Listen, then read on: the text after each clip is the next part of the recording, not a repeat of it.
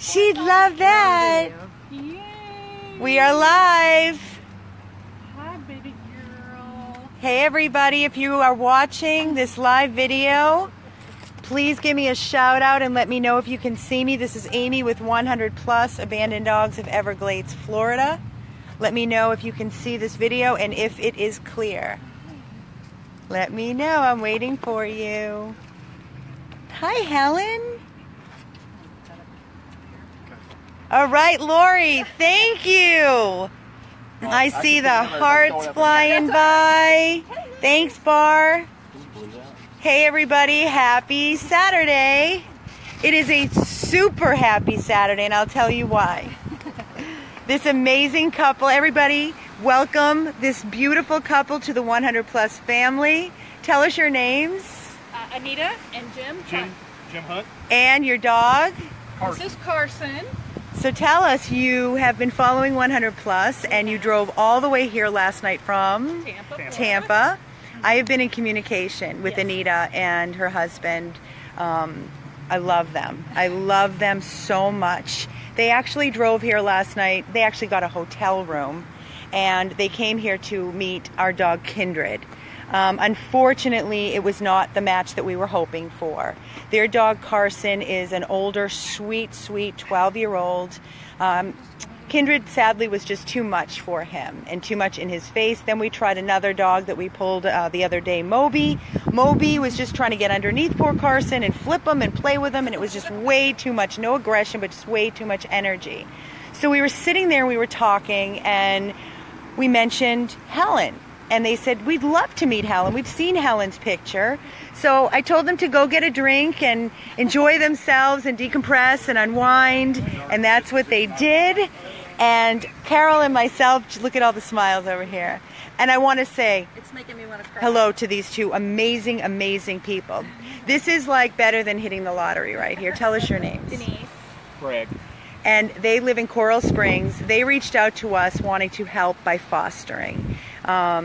Denise has followed us, and they took our Helen into their home. How long have you had her here now, guys? 3 weeks. 3 weeks with their 2 other dogs. We were just talking outside for quite some time and discussing how she's been doing and acclimating. I know she's crazy about you and crazy about you and your whole family. We're crazy about her. It's But we're hard, happy. right? Yes, we're happy. It's good stuff. Yeah. You guys are the stepping stone to make this forever happen. I know it's bittersweet. I know it's hard. You get very, very attached. Oh, look at Greg. What? You're so sweet. I could see it in your face. I could see it in your face. But this is so good because guess what? Helen is going to be going home with her new mommy and daddy. This is so... Helen has a forever family. Guys, if you remember, I went to the Miami-Dade Animal Services Kill Shelter. I don't even know how long we've had her now. Do you, Carol? Has it been 7 months, 6, 7 months at least? At least, yeah. Probably at least, probably about 7 months or more.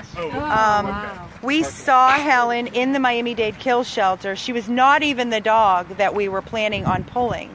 And she was crying. She was 3 times the size. I'm not kidding. She was laying on her side with this massive tumor outside of her body. And I looked at her, and she was licking my face off and talking to me, and I said, nobody is going to take this dog.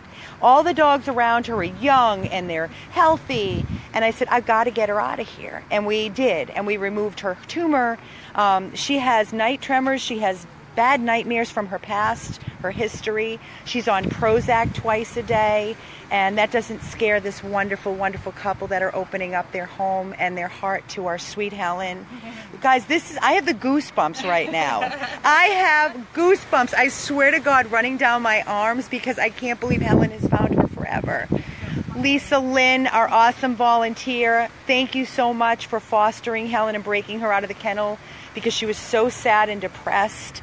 You were another part of this huge, huge journey of Helen. Carol, can you please do me the honor? You never see anything bad ever again in your entire life. Helen, you're going home, Mom. And that's your new brother? And your mommy and daddy? I will tell you, they told me Helen likes to hump a pillow occasionally, so I think that's pretty much her only bad habit. And when she does wake up and cry or bark at night, if you just touch her and kiss her and love her and tell her she's okay, she'll be just fine. She'll stop right away. She'll be just fine. And she's going to be so excited to get into your car for the 4-hour ride because that's like her favorite thing to do. She's got a good fun time ahead Take of her her. tomorrow and get her a new leash and a new collar. It's such good stuff. Such good. And I have all of her medical, everything that's been done on her. There's nothing we've left out. All the copy of all her vaccines, her prevention. She's up to date on everything. Heartworm negative, everything. It's just perfect. She's perfect. Give kisses, Helen. Such good stuff. She's gonna love you being at home with her all day. She's gonna love the, and she's so chill. She's just gonna lay with you, next to you. That's it. Carson likes her too because she's not in his face enough. Carson, did we do good this time? Carson? Hey, Carson. Carson, I'm talking to you, gorgeous. Yes. Oh, hi.